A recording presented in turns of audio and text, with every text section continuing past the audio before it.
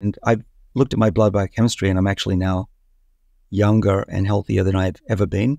For most of those markers, I'm better than a 20-year-old for health.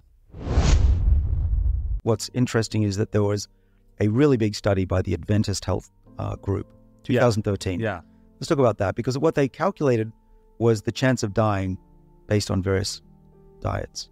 And these were thousands of people. And what they found was that what's called the hazard ratio went down the more vegetarian and vegan you were. What does that mean? Your chance of dying goes down. And the number goes from 0 to 1. Whereas 1 is you're pretty likely to die tomorrow. Whereas a low number, which is around 80, means you've got 20% less chance of dying on any given day with this hazard ratio. So the numbers are the following. Non-vegetarians are at 1, if you call that 1.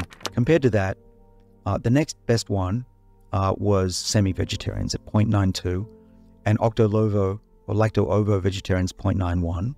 Okay, so about almost a 10% reduction in mortality, death. And then you get into vegans, which 0.85, so that's 15% reduction in death. And then the best one was pesco-vegetarians, so getting a little bit of meat. A little bit of fish. Yeah, a little bit of meat from fish. Probably the fish oils in there are beneficial. And then you're down to 0.81, so that's a 19% reduction in your chance of death at any given day late in life. So we've discovered a group of longevity genes. They're called Sirtuins, and they control how fast we age. And what we've discovered is that there are molecules in foods that we eat that activate these defenses in our body that these genes control. Sirtuin-1 gene makes an enzyme that protects the body. It's activated chemically, physically, by a couple of really interesting molecules. One is resveratrol, which a lot of people know me for that discovery. That's in the red wine molecule. But more recently, another lab discovered that oleic acid, which is produced when we're hungry and our fat breaks down, but also we can get oleic acid from olive oil, avocados, nuts. And it may be that the benefits we get from those foods are largely because those foods are turning on our defense pathways against aging. I know it sounds a little bit repetitive, but it is individual, but you can make some generalizations. So first of all, the individual differences are obvious. There's your body type, but also your gender. And I think just as important, your physique. If you are into bodybuilding or you're an athlete professionally, that's very different than someone like me who's just using their brain and their fingers to make a living. So there's that consideration. And there are hacks that I'm helping develop that allows you to be in the adversity state, which is what we were describing, eating less, consuming less protein. That's the adversity state, that's longevity. But then have periods where you can have an abundant state.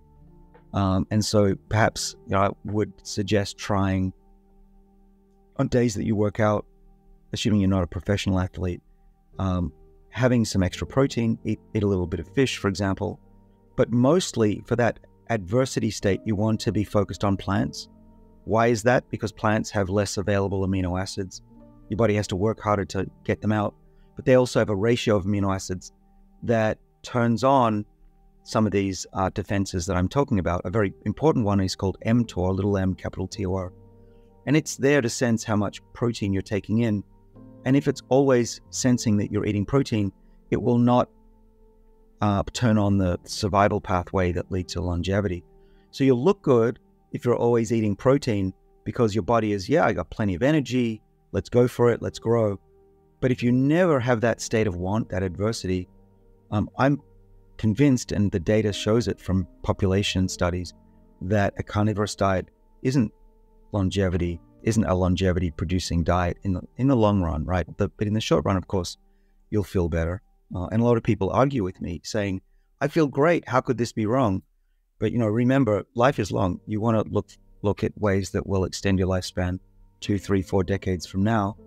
But I think you can have both. I think that it's all about pulsing it, doing adversity, and then occasionally having the abundance as well. So the amazing thing about the state of knowledge of humanity right now is that over the last few thousand years, humans have figured out to eat less often. There are states of fasting, most religions do that, but also the types of foods. Mediterranean diet is a good example. There's a Okinawan diet, which is a Japanese island that has mostly plants and a little bit of fish. But mostly it's not overeating, and there's not huge amounts of animal fat and animal products and dairy in a typical long-lived population that I just described. So that we've known for a long time, and it's crazy that we're debating this. Mediterranean diet is just known to be healthy, and vegetarian and vegan diets are also conducive to longevity. But the other thing that's amazing about our state of knowledge is that people like me have discovered genes that control aging. Sirtuins are the ones that we work on, this mTOR gene that I mentioned. Those diets are turning on those defenses that we discovered not because we were studying diets, because we were studying yeast cells and worms and fruit flies. But now we understand in this unified theory of aging that by eating these types of foods, you're making the body think that times are tough, turning on the defenses that for the long run will be conducive to longevity and forestall these diseases that will kill us. And in the short run, you'll actually feel better, and in terms of body composition, will actually look better too. The other reason to be focusing more on plants is that they make molecules that are very healthy for us. And again, we scientists have figured out that those molecules aren't just being antioxidants. That's the theory of the 1980s. What we've realized is that in addition to being antioxidants, they actually turn on those longevity pathways, the Sirtuins. They work on mTOR. There's another one called AMPK, which senses blood sugar and energy. And by eating plants that, in general, make these molecules, and especially plants that are stressed themselves or have adversity, which heightens the amount of these molecules production, we can ingest them and trick our bodies into thinking that there is adversity, right? We've evolved, I believe, this is my theory with Conrad Howard's, is that we're sensing the plant world, and when our food supply might run out, we need to defend our bodies against the environment, and that leads to longer life. And the theory came from our discovery that resveratrol from red wine and 19 other plant molecules that are produced by plants when they're stressed turn on these sirtuin defenses. And we're trying to figure out, how is that possible? Is it just a coincidence? And then we came up with this theory that we've evolved to sense our food supply.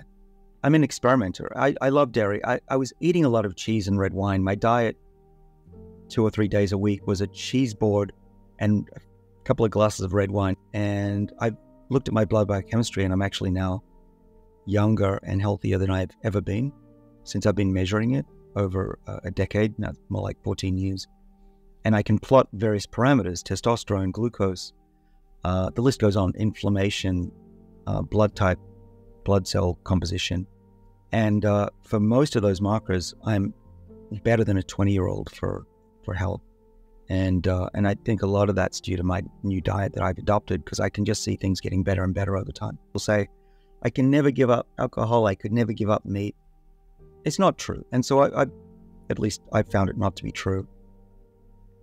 First thing I cut out was a lot of carbohydrates. I used to eat bread every day. I would just if I ate something, it would be on toast. Okay, that's my life.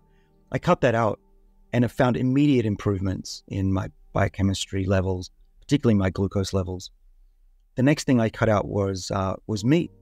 I worked towards a Mediterranean diet, had fish, and eventually now I'm no meat, and that improved my numbers even better. Cholesterol, triglycerides all came down, and I have a familial history, genetics of heart disease. I have what's called Lp(a) high levels. Lp(a) is the worst. About 30% of us have this, and we're destined, if we don't do something, to have a short lifespan. But that was very important, was the cutting out meat. And it's not just the protein, it's also the fat that comes along with the steak and whatever that I was eating. And then the third change was the dairy. I did that just to see what would happen. I figured it wouldn't matter. I'm not allergic to dairy. I'm not lactose intolerant. But it did have an effect. It made things even better. And what I think is going on, Shane, is that I was eating a large amount of protein, not just fat, but eggs and all that stuff. And now that I have less protein, I think that mTOR pathway that's really important for longevity in animals and probably people is really kicking in a way that had never done so before. Well, I don't like plants. I'm now learning how to enjoy plants, but for me, they were a side dish.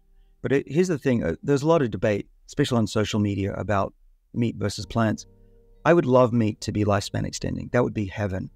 But it's not. You just look at those populations and people that live a long time. They are generally smaller, women who don't eat much, who eat vegetarian.